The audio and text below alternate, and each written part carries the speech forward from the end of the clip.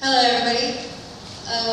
Today I'm going to be telling you my legend, which is why Sukahaka possum's tail is bare.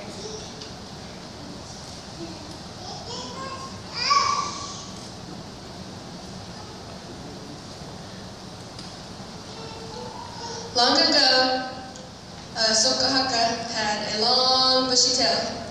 He would walk around in the forest and strut and brag about it. And at that time, Kuno, skunk, had a slender and bare tail. And Sukahaka would follow him and laugh at him and make fun of him. And at that time, Kuno became very angry.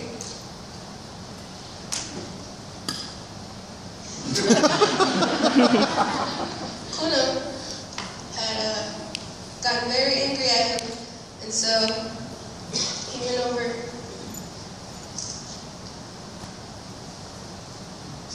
and had asked Sukahaka if he was going to attend the big dance the next night. And Sukahaka had said, "Of course I'm going to the dance. I want to show off my beautiful tail." And so Kuno decided to play a prank on him. He got together with Cricket and said, "I'm going to play a trick on him. I'm going to switch his tail. Will you help me?" Cricket said he would help him. Kuno had gave Cricket directions to go to help and prepare Sukahaka's tail for the big dance. So they agreed to it, and the next morning Cricket went to Sukahaka's house, and Sukahaka had laid on a cane platform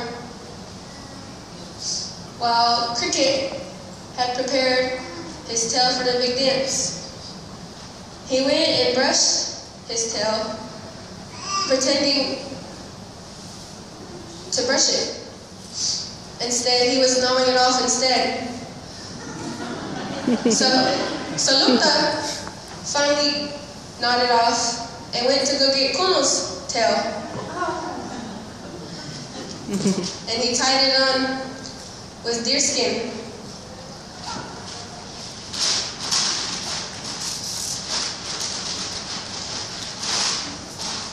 And he tied it and sewed it on. And so Luta told Sukahaka that when he goes to the big dance to take it off, and that it would keep his tail smooth. So Sukahaka went to the big dance that night, and as he was entering into the big square ground, he entered in and took off his deer skin and started to dance. And dance. And they started laughing at him. All the animals started laughing at him. And he looked and he thought they enjoyed his dancing. So he danced harder and harder and faster. And they grew louder and louder. And so he looked down at his tail and he was surprised that it was bare. And he ran out of the square ground and went up to the nearest tree and just cried and was so embarrassed, while the other animals came and they threw stones at him. And they threw stones at him, and one of them had hit him in the head, and he fell, and on his way down to the ground, his tail had hung around a tree. And so to this day, that's why Sukahaka hangs from a tree from his tail, and also why his tail is bare. Thank you.